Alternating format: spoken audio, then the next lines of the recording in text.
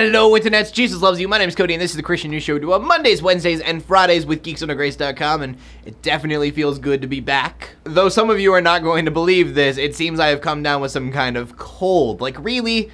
I've been gone for 3 weeks, and now I get sick. But no matter. I got my chicken noodle, and unless I'm hospitalized, we are going to do this. And the thing that I keep hearing most about today is John Oliver, because he had some words to say about televangelists. In fact, it was 20 minutes long, and I watched all of it because I love you guys, though now that I've seen it, I really would have hoped that I would have watched it anyways. And I mean, it's pretty straightforward. I think most of us here are going to agree that the prosperity gospel is a con, and that's pretty much what he's saying. The whole idea that if you give me money, then you will get tons of money in return from God. Can't wait for the day that somebody takes everything I said out of context and makes a video. But this is really interesting to me because there are a lot of Christians that heard about this, and they're actually mad at John Oliver for being offensive towards Christians. Which, yeah, there's cursing in it. He doesn't seem to be Christian himself. But what he's talking about is not Christianity. It's this rip-off sham that they paint over with Christianity. This is always a band-aid that's really hard to rip because there are a lot of people who really believe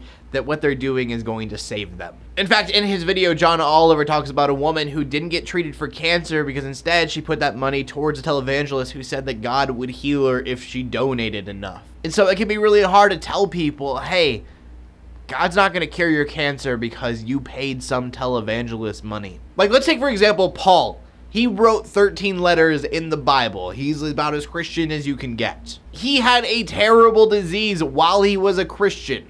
Didn't get healed. He called it a thorn in his side. God said there are going to be hardships. I mean, there just are. Like, I'd love to tell you that if you pay $100, all your problems will magically go away, but this is the real world.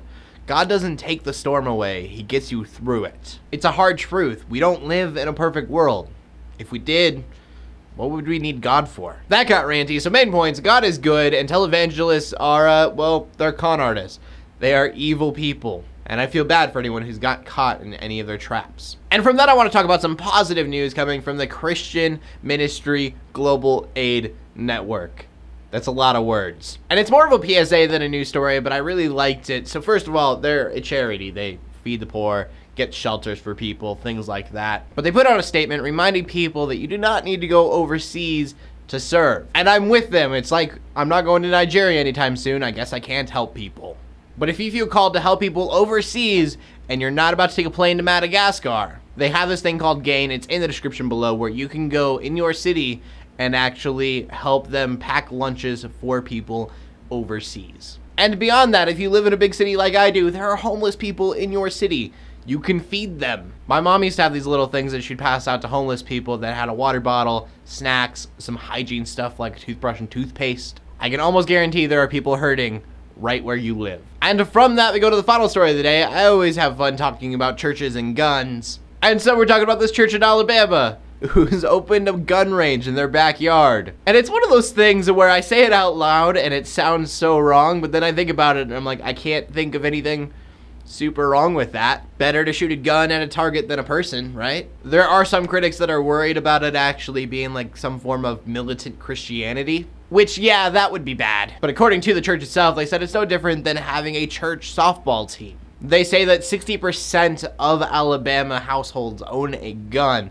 So why not use that culture for discipleship? And it sounds so weird to me, but then I think, you know, Geeks Under Grace ministers through video games, so why not? But that is where we're going to end today's show. So question of the day, do you think that churches should have shooting ranges in their backyards? Yes or no? I want to know what you guys have to say, so please leave a comment in the comment section below with your answer. Also, make sure you check out geeksundergrace.com for more geeky content. My name's Cody Armour, bringing you Christian news in a not-so-boring kind of way every Monday, Wednesday, and Friday. In closing, let the haters hate, let the Christians pray. It's everybody like, subscribe. I will see you later, and God bless.